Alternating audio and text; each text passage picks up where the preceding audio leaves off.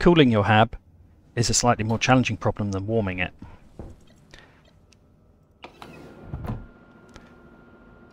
We'll begin with a wall cooler, but a wall cooler is a slightly more complicated device. It requires some additional work beyond what it took to set up the wall heater. So on the face of it, the wall cooler looks very similar, and if I just place it down here so that you can have a look at it, you'll see it's got a power point on the bottom and a switch on the front, but what it has that the heater didn't have is a pipe outlet here, and we need to connect that pipe to something to cool it. So let's dismantle that, and we'll need some pipes, which we have in there. Now, early game you will not have any steel, which means you can't build radiators.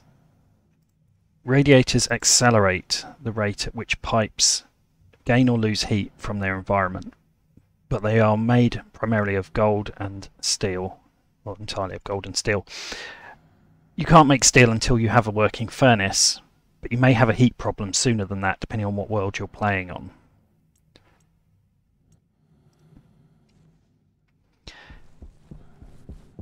What we can do is we can place pipes which will still lose heat or gain heat from their surroundings, but we just need to accept that that's going to take longer and it's going to require a longer run of pipe to work. So the first thing we're going to do is we're going to place the wall cooler, and we're going to place it right here with the pipe pointing upwards and the power pointing downwards. We'll connect the power.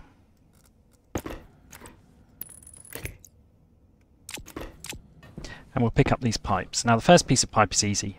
That is going to be a corner pipe. It's going to connect to the top, and it's going to rotate so it's facing backwards.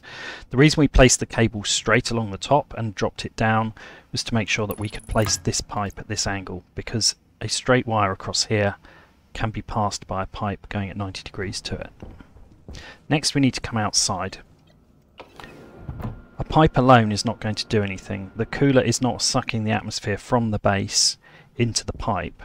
What it's doing is using the contents of the pipe as a coolant. So I'm going to come up here, I'm going to drop down. So I'm going to now build on top of this, I'm going to build a structure of pipes. This will need to be somewhat larger when you don't have radiators. Once you have radiators available to you, you can save some pipe because it will diffuse faster, although this is not a very large structure.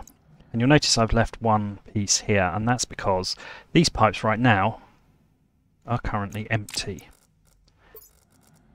And we can prove that by looking at them with the atmosphere analyzer. There is nothing whatsoever in those. Obviously they're capped at the ends, they're a vacuum. That's great, but the wall cooler will not operate. And if we turn that wall cooler on now, you'd see that switch would flash yellow. It requires a pressure of at least 5 kPa in these pipes.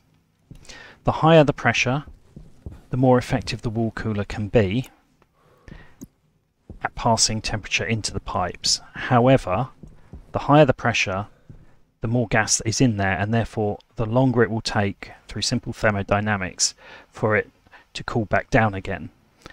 So there is a sweet spot which we try and reach. We've run out of power. There is a sweet spot we try to reach, which is around about 200 to 500 kPa pressure in those pipes. The first thing we will need will be a canister. Actually, we can skip the canister if we're very short on iron, but I'm going to print a canister. And we need, more importantly, we need the canister storage. Be careful when these come out. Both of them expand slightly as they pop out of the machine. If you're standing too close, they can cause damage to your suit.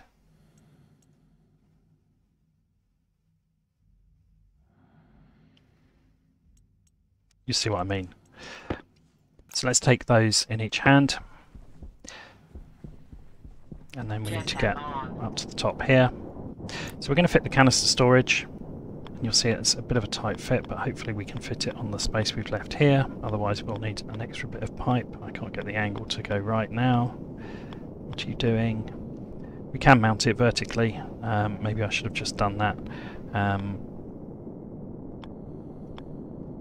This is being very silly now. There we go. So you can mount it vertically like that. And actually, whoops, it's the wrong button after all that. Actually, that's quite a good way of saving some space. So you could mount it vertically.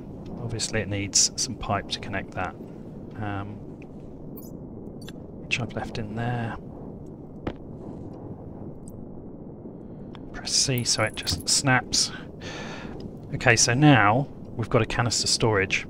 And we can place a canister in there, and the contents of that canister will balance to pressurise this pipe.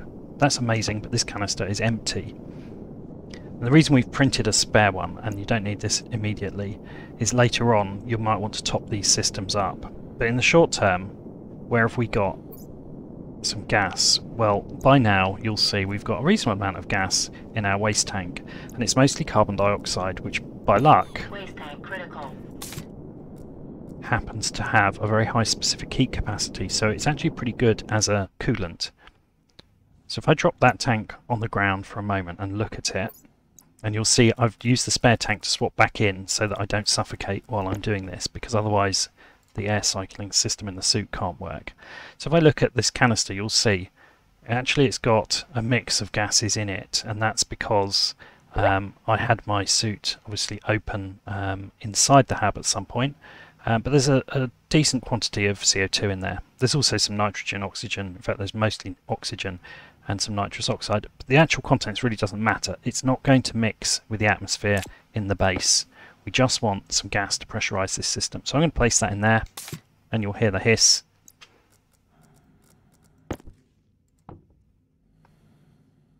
And you'll see this is now pressurised. It's not as high as I'd like, but it's pressurised to 87-ish kPa. But it's at 300 degrees, but you can see that temperature dropping really quite quickly. The reason it's so hot, by the way, is from me welding inside near hot air, which has generated waste heat, which gets dumped into here. So this will take a bit of time to cool down. However, in the meantime,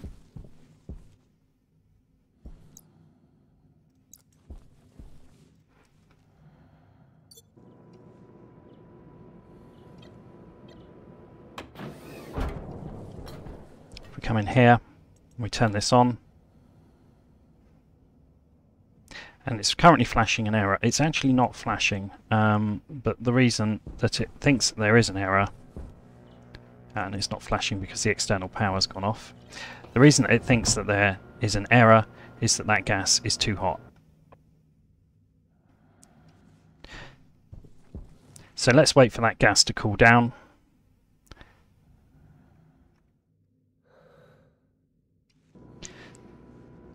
So once that gas has cooled down, and then come inside, and we can run the cooler.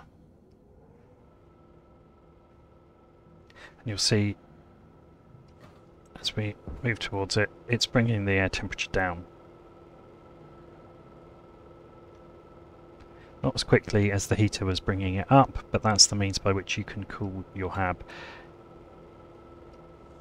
Greenhouses do tend to generally build heat up because the heat of the sun comes in, so a cooler is important. However, they're not that efficient at this stage. As soon as you can make steel, I recommend adding radiators.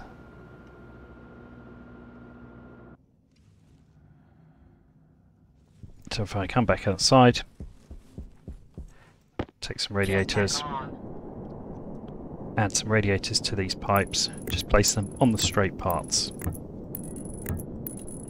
That will allow for much faster heat transfer with the environment. That will cool these pipes down very much faster, assuming of course the outside temperature is lower than the inside temperature of your base. If it's higher, you'll find cooling will probably be one of the biggest challenges in the game.